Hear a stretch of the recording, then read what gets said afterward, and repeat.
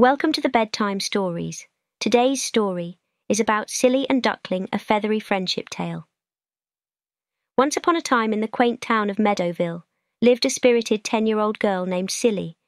Silly, with her curly hair and bright blue eyes, was known for her boundless curiosity and infectious laughter.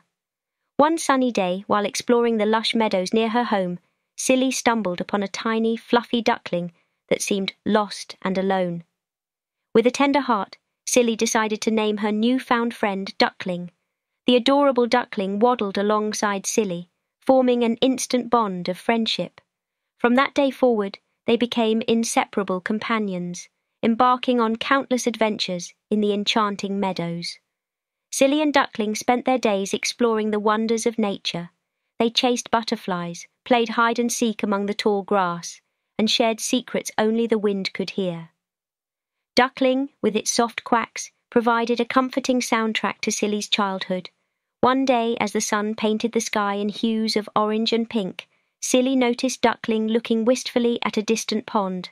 With a gleam in her eye, Silly realized that her feathery friend longed for the water. Determined to make Duckling dream come true, Silly hatched a plan. The duo set out on a grand adventure to find the perfect pond for Duckling to swim.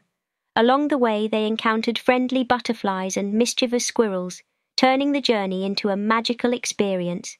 Finally, they arrived at a shimmering pond, nestled in the heart of the meadows. As Duckling timidly dipped its tiny, webbed feet into the water, Silly cheered with joy. The little duck took to the pond like a natural swimmer, creating ripples of happiness in Silly's heart. Their laughter echoed through the meadows as Duckling gracefully glided across the water.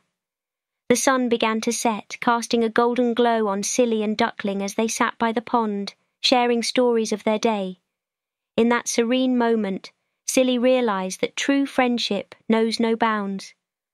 With a grateful heart, she hugged Duckling and whispered, "Thank you for being my quacking best friend." As stars twinkled above, Silly and Duckling nestled together, cherishing the beauty of their unbreakable bond, a friendship that bloomed in the heart of Meadowville, forever etched in the memories of a 10-year-old girl and her adorable duck. Sweet dreams, little adventurers.